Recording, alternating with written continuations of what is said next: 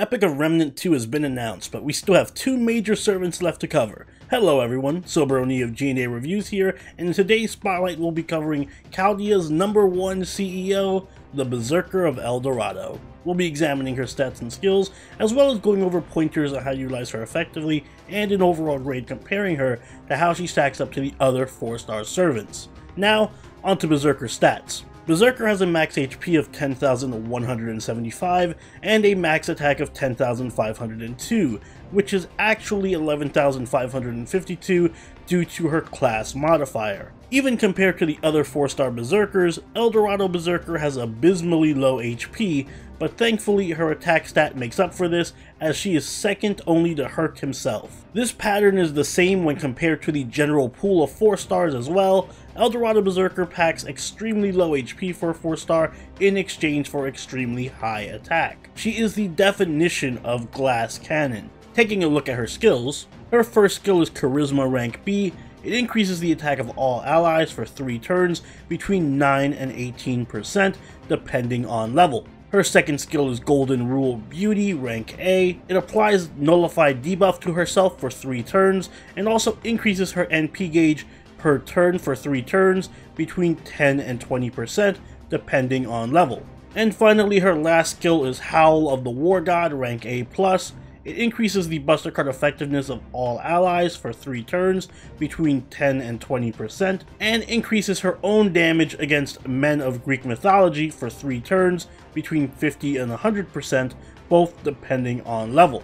As for her passives, she has Madness Enhancement rank EX, which increases her Buster card effectiveness by 12%, and Divinity rank B, which applies damage plus 175 to all her attacks. Moving on to her deck and Noble Phantasm, Berserker has a Buster deck with Quick Arts Buster Buster Buster and a Buster Noble Phantasm. Her Noble Phantasm is Outrage Amazon. It deals significant damage to a single enemy with between a 600 and 1000% damage modifier, and it decreases their attack for 3 turns between 10 and 30% depending on overcharge. Taking a closer look at her cards, we see that her Quick card hits 3 times, her Arts card hits twice, her Buster card hits twice, and her Extra attack hits 5 times. She has an NP gain rate of 1.07% and a star rate of 4.9%. This is surprisingly good NP gain for a Berserker, mostly thanks to that 5-hit Extra card, but still very poor star generating, as is the case for most Berserkers. The Berserker of Dorado is more than just a pretty-faced waifu, she earns those sexy abs. She packs a colossal attack stat even by Berserker standards. In fact, the only thing more intimidating than Dorado Berserker's attack is how well her kit synergizes with it. Nearly every element of her skill set revolves around making her hit harder, starting with a tremendous passive in Madness Enhancement EX, which gives her a free passive 12% damage buff to nearly her entire deck and Noble Phantasm. This stacks very nicely and evenly with her first skill, Charisma. Charisma gives a party-wide 18% attack buff, which on its own may not seem like much, but the short cooldown and high uptime of the skill make it very effective. Speaking of high uptime damage buffs, Dorado has more than just Charisma. Howl of the War God is her other buff skill. This skill buffs the whole party's Buster card effectiveness by 20% for 3 turns. And it also grants her a gigantic buff against male Greek enemies. The specific buff against Greek enemies isn't really worth talking about, as there are very few servants that this applies to, most notably Herc, but what is worth talking about is just how strong of a buff this is in Buster-oriented teams. Since it shares the same uptime as Charisma, and because both buffs stack multiplicatively, the 2 skills can be used together to provide a party-wide 41% buff on a short cooldown. Finally, Dorado Berserker packs a non-damage buffing skill in Golden Rule. This iteration of the skill grants her complete debuff immunity for 3 turns and also a 20% NP charge per turn for 3 turns. This is a fantastic skill that allows Dorado Berserker the ability to NP quickly and reliably without having to rely on craft essences like Kaleidoscope as much as other Berserkers. and combined with her naturally good NP gain, it is very possible to get multiple NPs out of her, a rarity for a Berserker. The debuff immunity also helps prevent any nasty attack downs or stuns from hitting her. When it comes to skill priority, I recommend Howl of the War God first for the team-wide damage buff, followed by Golden Rule for more reliable NP charge, and then Charisma last. Dorado Berserker's Noble Phantasm is Outrage Amazon. It's a powerful single target attack that also decreases the attack of an enemy. The attack decrease is negligible, but the damage on this Noble Phantasm is not. Combined with all of Dorado Berserker's other buffs, this Noble Phantasm can dish out damage comparable to the top tier 5-star Berserkers and should not be underestimated. As you can guess, Dorado's biggest asset is her pure, relentless, high damage attacks. Imagine having one of the highest attack stats in the game for your rarity, with a full-on buster deck and a mana burst that is active at least 60% of the battle, and then you have Dorado Berserker. Because of all of her short cooldown buffs, not only is her Noble Phantasm damage sky high, but her regular attacks also far eclipse all the other 4-star Berserkers, and thanks to Golden Rule, NP gain is never an issue like it is for the other Berserkers, allowing you to be much more flexible with your craft essence choices, or even possibly getting off multiple NPs. Aside from being a destructive force, Dorado Berserker also fits into the niche of a buster support. Charisma and Howl of the War God are party buffs, and they greatly improve the overall damage of the party when used together. Dorado Berserker leans very hard into the strengths of the Berserker class, but by doing so she also falls hard into their weaknesses.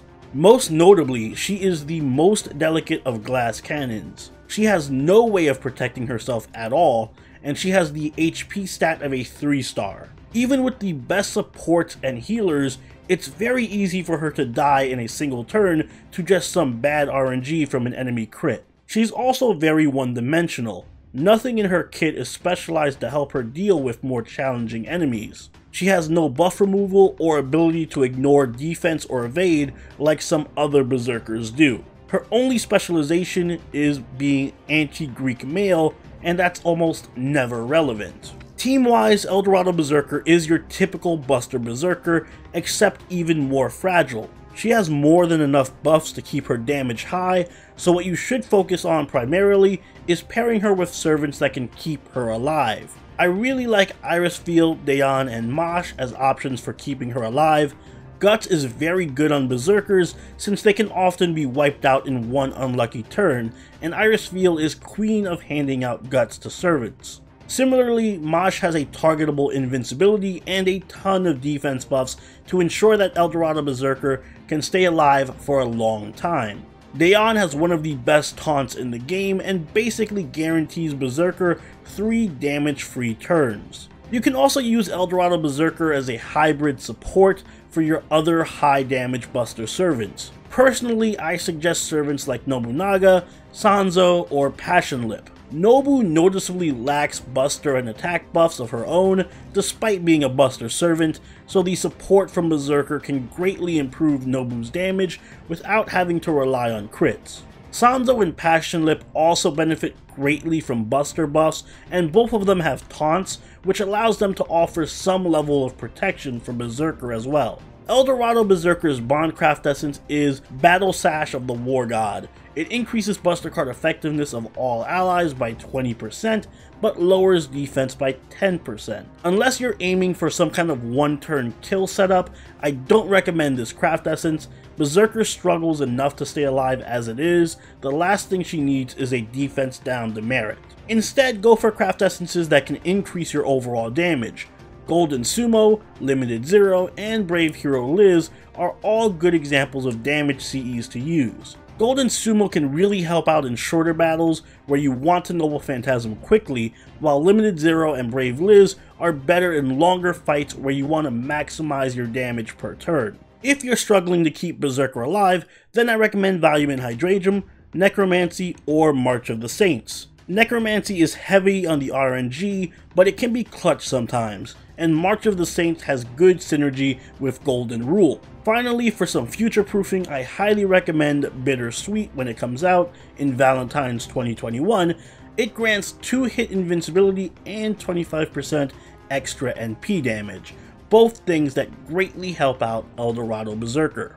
Overall, Berserker of Dorado is the epitome of what it means to be a Berserker. She hits extremely hard, packing some of the best and most consistent buffs of any Berserker. She has fantastic NP charge thanks to Golden Rule. She has a Noble Phantasm that hits way above her rarity, competing with some 5 stars. And she provides strong team-wide buffs with low cooldowns. However, she's even more fragile than your average Berserker, has a rather pointless and overly specific gimmick in her anti-Greek mail skill, and provides little utility outside of damage buffs, which limits her usefulness in more difficult fights. Still though, at the end of the day, a Berserker is meant to be all about damage, and she excels in that category, so she gets an A- from me. It'd be nice if she had just a tiny bit more survivability, and maybe a better secondary effect on her 3rd skill, but there's no denying that when it comes to consistency and damage potential,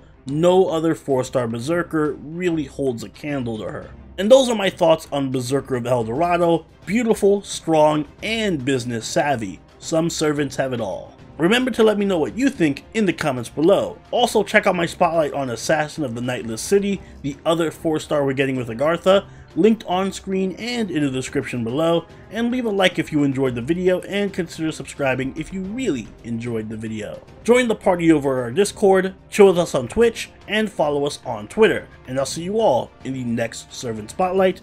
Soberoni out. Later.